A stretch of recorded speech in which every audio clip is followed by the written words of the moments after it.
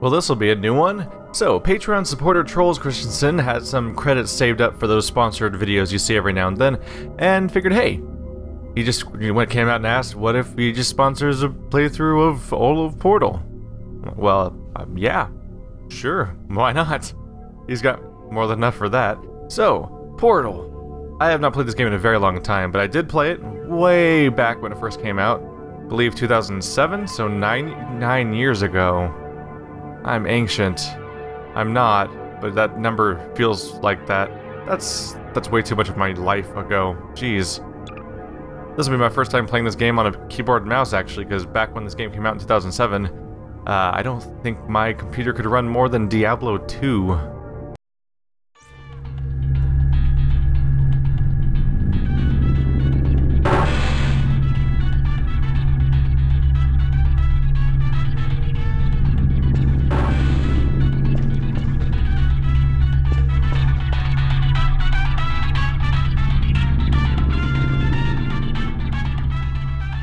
And they just drop us off here as the catchiest song ever plays for a while.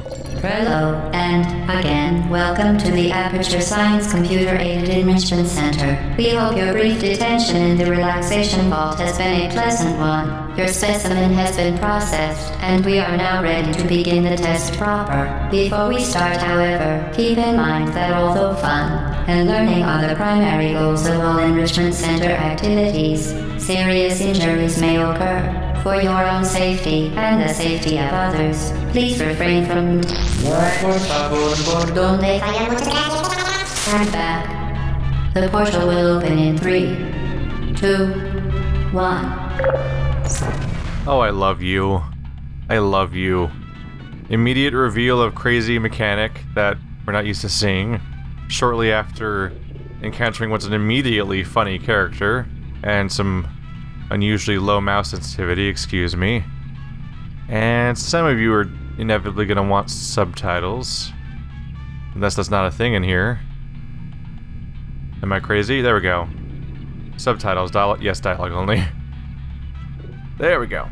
So, we're going to spend some time with Gladys, aka one of the best written characters in the history of all of video games, I would say. And I don't think I'm alone in that opinion, really. Wow. I never really thought this game could become nostalgic, but it is. This actually summarizes what is now an entire genre of games that's one of my favorite genres of games. How it gets tough. Excellent. Please proceed into the chamber lock after completing each test. First, however, note the incandescent particle field across the exit. This Aperture Science Material Emancipation Grill will vaporize any unauthorized equipment that passes through it. For instance, the Aperture Science Weighted Storage Cube. Can't test that right now, though, because the door won't open. But soon. Soon. It's weird thinking that once upon a time I was all excited about seeing how this was going to probably tie into Half-Life 2 Episode 3. Because there's little parallels between the two of them that were all interesting. And then nowadays, just none of that. None of that at all. Let's turn on that V-Sync, sorry. Just saw a distressing amount of screen tearing happening there. Good old PC. Didn't have that menu option before. What's your deal? So no references to any challenges of any kind, meaning it's just empty. Chamber 1 of 19. Please place the weighted storage cube on the 1500 megawatt Aperture Science heavy-duty super colliding super button. I did it. I immediately made the mistake of getting stuck in here. So they're introducing us to the idea of moving portals. But of course, I don't have power over the portals yet, so I gotta watch through the window and see what comes up. There's our exit! Just so we know, they show that us first, because basic game design determines, like, you show that to them first. Uh-oh. I'm gonna get stuck in here. No. Oh. Well, that made through. That made it through. So I tried to click on it to pick it up, and it's actually E. Makes sense. In this kind of situation, I would reflexively try to click on stuff to pick it up, but E makes sense in this context because of the fact that left and right mouse button are going to be the portals. Please move quickly to the chamber lock, as the effects of prolonged exposure to the button are not part of this test. I love that. They are in fact not testing what happens if you're on the button for too long. Although that'd be a very strange thing to test. But you gotta control all variables, after all. I am a scientist. Just don't question that, okay? It's fine. So right now, Gladys just seems like a quirky AI. And that is a loading screen. You're doing very well. Please be advised that a noticeable taste of blood is not part of any test protocol, but is an unintended side effect of the Aperture Science Material Emancipation Grill, which may, in semi-rare cases, emancipate dental fillings, crowns, tooth enamel, and teeth. It might lose everything related to your teeth, including your teeth. Just the actual teeth. No big deal. Right? Right. I'm gonna need you real quick. Thank you. Very good. You are now in possession of the Aperture Science handheld portal device. With it, you can create your own portals. These intradimensional gates have proven to be completely safe. The device, however, has not. Do not touch the operational end of the device. Do not look directly at the operational end of the device. Do not submerge the device in liquid, even partially. Most importantly, under no circumstances should you... And there is a surge. Also, we can test out the field. Yay! I can go through it. A gun can go through it. Nothing else can go through it, unless you want to see it die a horrible fate. And you don't want to see that, do you? Do you? I want to point out that this elevator's padded. Maybe it's just me, but that seems odd. Like you're trying to stop test subjects from killing themselves? Or maybe I'm just not around fancy elevators enough that have actual padding or something. Please proceed to the chamber lock. Mind the gap. Good old-fashioned... Yep.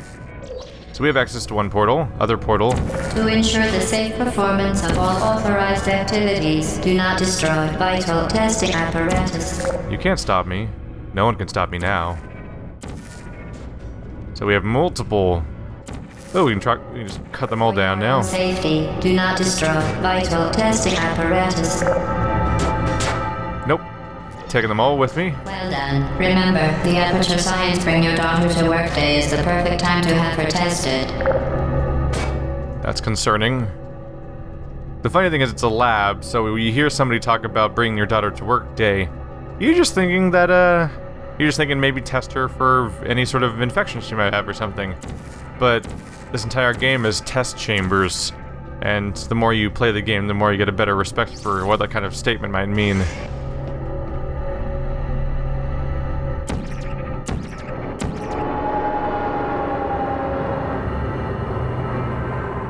It's weird how this game doesn't feel like it's aged at all, visually. The physics has. The source engine runs like garbage sometimes. Especially when you have, when you're carrying an object around, it starts freaking out sometimes. Welcome to Test Chamber 4. You're doing quite well.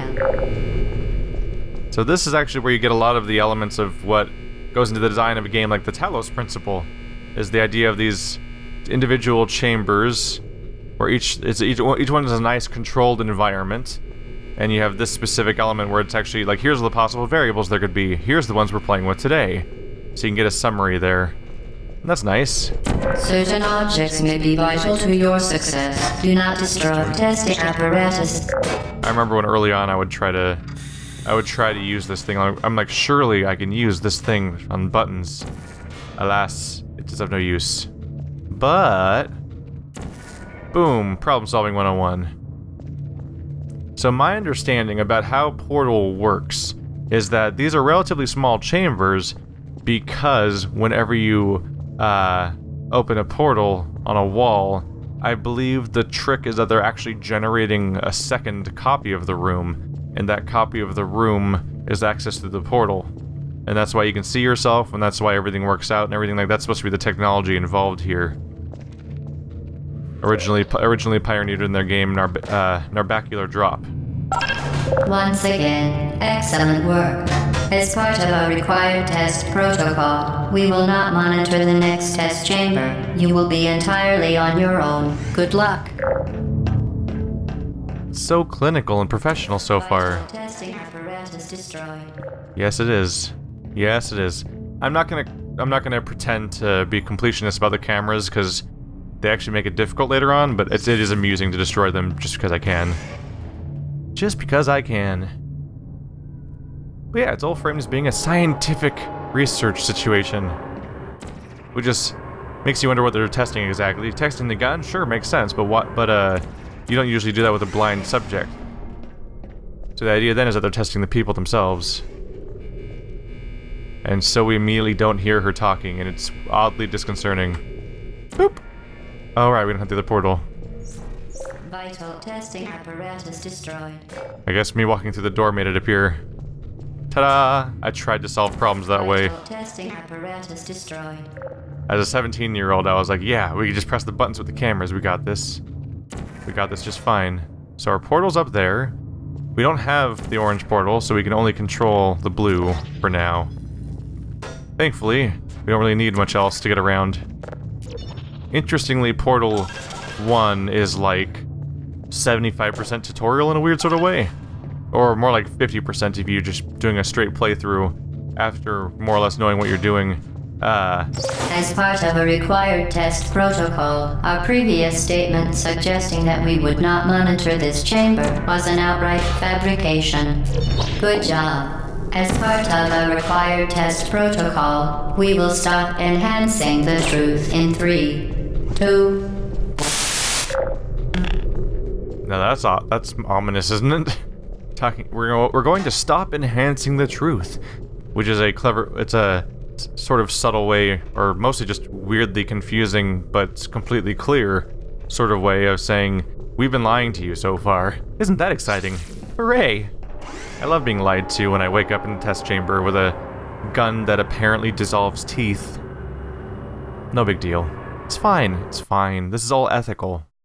I want to be doubly clear about that. Ooh. Hi. While safety is one of many Enrichment Center goals, the unbelievable you, Subject name here, must be the pride of subject hometown here.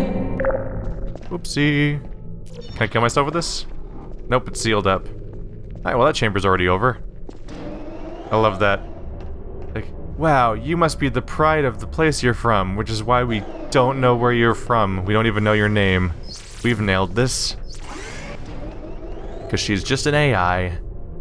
Or is she? Or is she? These elevators make up a surprisingly large amount of the experience when you're making a decent pace through it.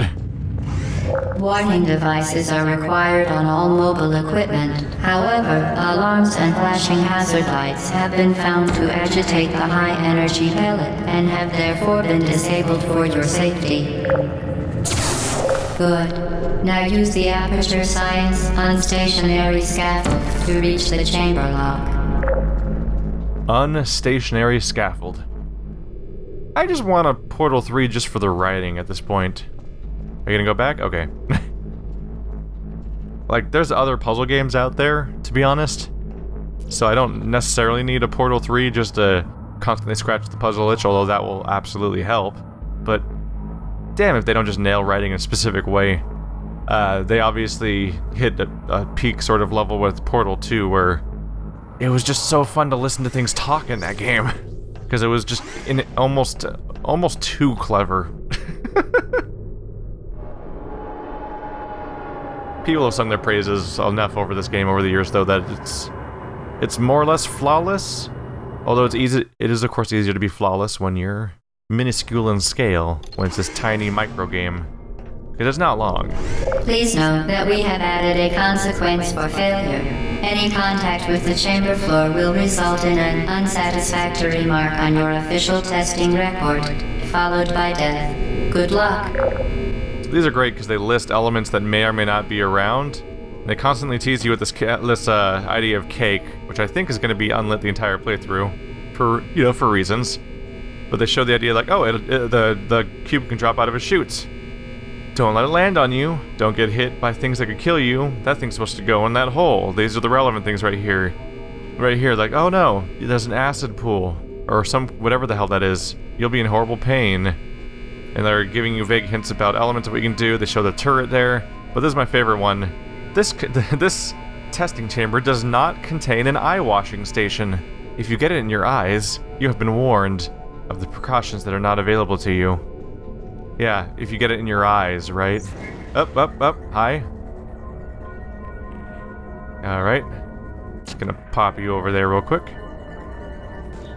Thankfully, they put a nice little laser over here, sticking across from where the destination is, so you know exactly where to shoot.